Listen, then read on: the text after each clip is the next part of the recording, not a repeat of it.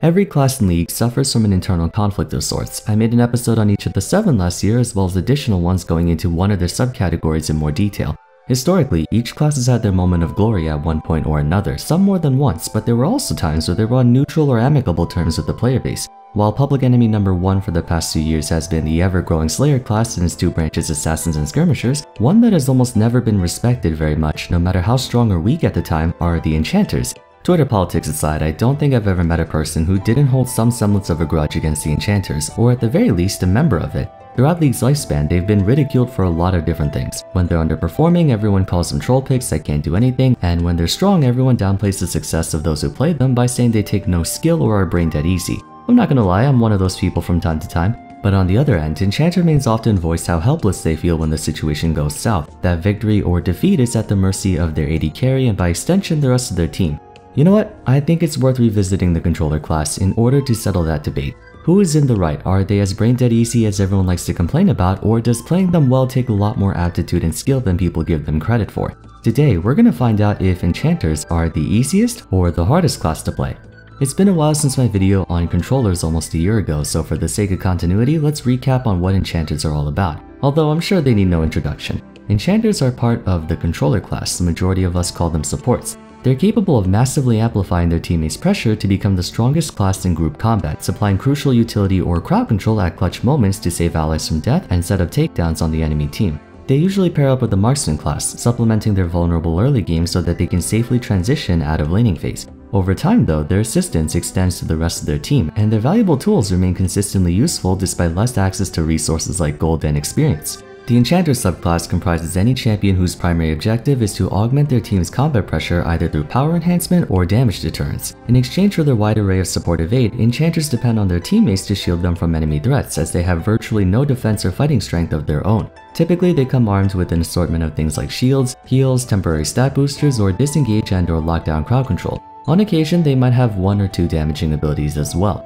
In MMOs, there exists the trinity of tank, DPS, and support, a concept I've brought up many times before. While all 3 are necessary for the success and survival of a party, I personally believe the support carries the heaviest burden since they're the difference maker between life and death for their team. And you can find an example of this in any game with a class-based system. Most veteran gamers worth their salt acknowledge and appreciate the vital role supports play no matter what the genre, and their influence has the same effect in League, even if players don't want to admit it. Every single one of you watching this video can remember multiple instances where you were this close to getting one-shotted only for your Enchanter support to save your life at the last second. Vice versa, everyone remembers a moment where they caught out a seemingly isolated enemy champion only for their support to come out of the brush and rescue them from almost certain death. It's a known fact that Enchanters possess a lot of agency in a fight. I'd go so far as to say victory hinges on who they support, when they support, and how they support. But regardless of the validity of their existence, the never-ending arguments regarding Enchanters will most likely never stop, and there will always be players who defend the class by saying just because they don't have flashy combos doesn't mean they're not hard to play.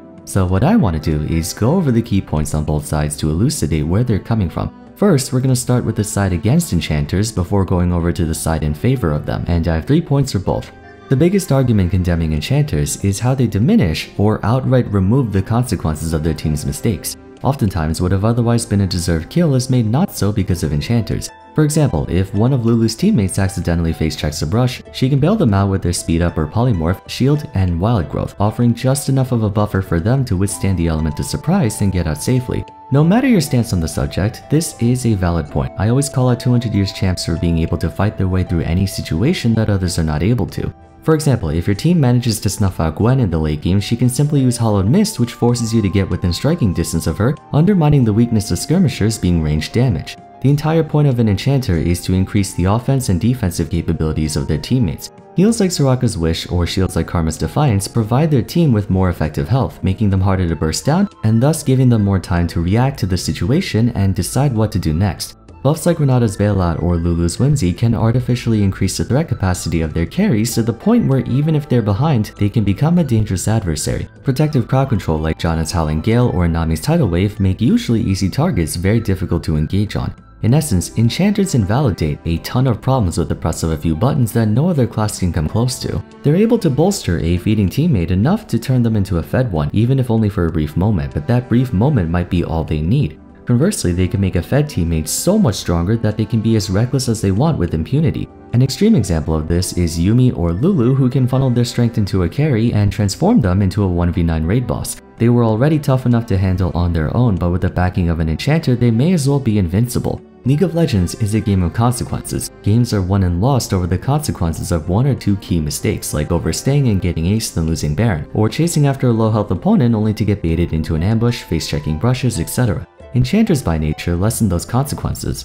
The second point against enchanters is that they tend to achieve way too much relative to the amount of commitment it takes, or in layman's terms, they're low risk, high reward. This one heavily depends on context. While it's true that in a lot of cases they effectively cancel out a lot of mistakes that their teammates make, it usually happens at their expense. That is, the support sacrificing themselves for the ADC or whoever's dumbass gets caught. However, at times one can argue that the risk to reward ratio can be skewed way too heavily in favor of reward. For one, enchanters aren't as reliant on items and levels to do their job, and the output of said job is greater than what would otherwise take a lot more effort or execution for other champions or in other circumstances. That's because enchanter abilities are extremely gold deficient. The sheer amount of stats they can provide to an ally are disproportionately higher than your average level-to-level increases. To elaborate, let's use the concept of shields. Say you're playing Karma and you use a rank 5 Inspire on someone. They get a base shield of 240 plus 45% AP, and assuming you have, 200 AP for the sake of argument, that brings it to 330. 1 point of health is 2.67 gold, so that means a shield of 330 is the equivalent of giving herself or an ally champion almost 900 gold in effective health, and the number climbs higher as she gets more ability power and more heal and shield bonus. While this is taking place, whoever she's shielding is also getting stronger as time goes on. The idea is that shields and buffs provide an enormous boost in combat pressure at the cost of duration. You only get it for a few seconds at most. But considering how most skirmishes last only a few seconds, that's not exactly a con.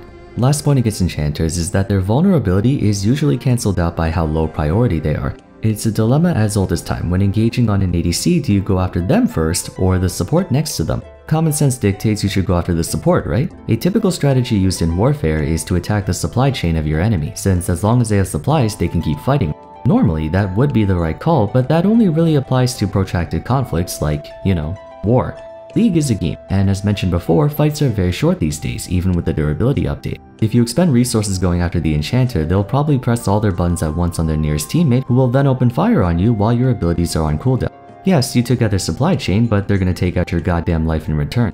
However, if you went after the ADC first, or whoever the enchanter is backing up, if you manage to take them down, the enchanter is dessert since they pose no threat on their own. Basically, the idea that enchanters have to be in the kill box with their carries to be useful is not as big of a weakness as one would think, because the people they're standing next to are likely more dangerous than the amount of support the enchanters give to them. Yet the support cannot be ignored either, going back to the whole risk and reward ratio. So those are the 3 points arguing against enchanters and why they're easy to play. Now let's talk about the points arguing why enchanters are hard to play. If you think about it, in theory, trying to climb solo queue using only enchanters is extremely difficult to pull off. Reason being, you're pretty much gambling on the rest of your team to take your investment and put it to good use. Enchanters have zero carry potential of their own. They can only carry by enabling their teammates to carry. Solo queue's challenger ladder is filled to the brim with 1v9 solo carry champions like Fiora, Graves, Camille, Gangplank, Rengar, Talon, Kai'Sa, Nidalee to name a few, since very few, if any of them, are willing to trust someone they don't know with their own pressure.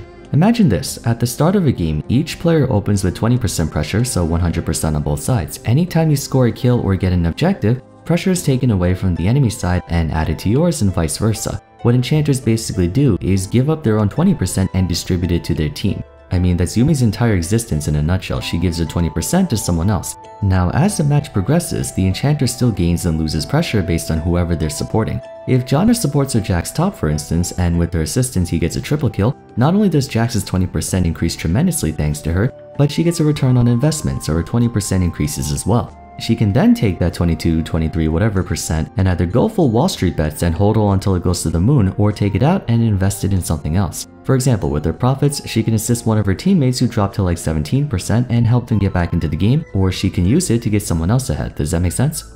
When you play as an enchanter, you need to have a firm grasp on how to best allocate your 20% pressure in a match. Do you want to funnel it all into one person, or diversify and help everyone out by spreading it across evenly? And just like the stock market in real life, trying to do that consistently over the course of hundreds of games is almost impossible. There are very few solo enchanter players in Challenger. Why? Because it's far easier to play solo 1v9 champs, as the only thing you have to think about is what you can or can't do, not the rest of your team.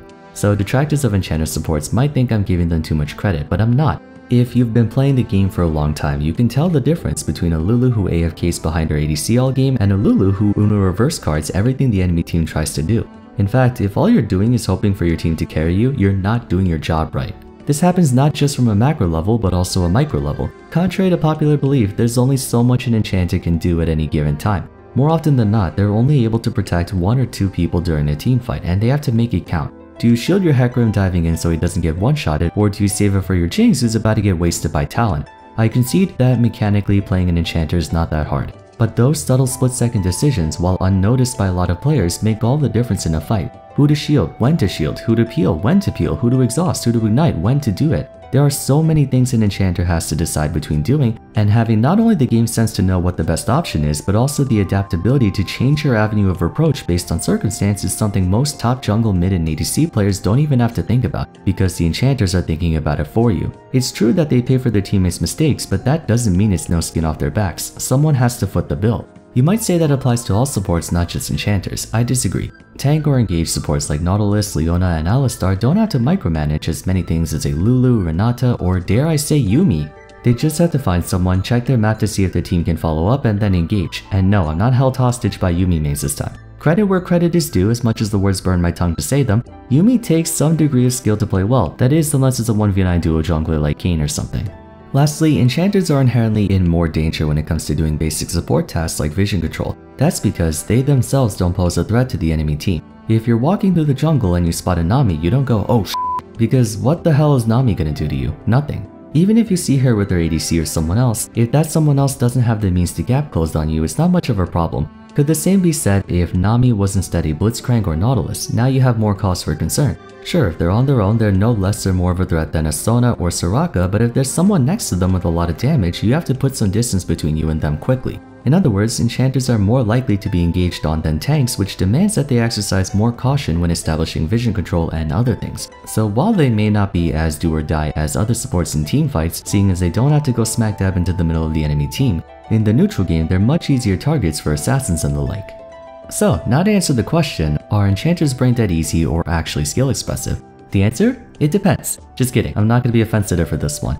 I for one believe that Enchanters deserve more respect for what they bring to the table. Not that they're faultless, but I think it's kinda silly how much people discount the importances of Enchanters and the challenges they face in League when they take them for granted. They're a lot harder to play than you think. It's not as simple as just pressing shield on your ADC and calling it a day. By that logic, all you have to do as a jungler is gank lanes. All you have to do as an ADC is shoot whatever moves. All you have to do as a top laner is pray you don't get camped. You can't generalize a class like that. League is not that simple. Okay, so that's gonna be it for today. Hope you guys enjoyed watching. If you have, I'd appreciate it if you could leave a like and subscribe. Be sure to follow me on Twitter, join my Discord server, and check out my other class discussion videos if you haven't yet. But until next time, thanks so much for watching, and I look forward to seeing you again soon. Take care.